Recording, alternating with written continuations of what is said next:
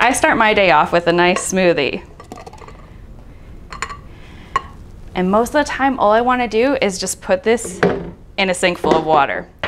However, when it comes to a blender, that's not the best thing to do. We do want to fully remove the bottom and get to that blade and that rubber ring, because that's where a lot of bacteria and mold can grow. So twist off your bottom. That's piece number one.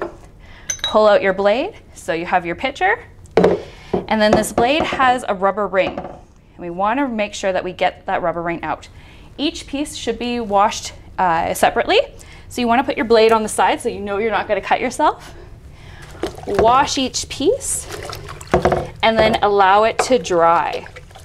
Now, if there is mold within your blade, so around the outside, this is normally where you'll find it, or on the rubber ring, all you need to do is wash everything with hot soapy water, put it into a sink full of bleach and water, and then allow it to air dry. That way you know it's clean for your next smoothie. For more household tips and tricks, visit atcoblueflamekitchen.com.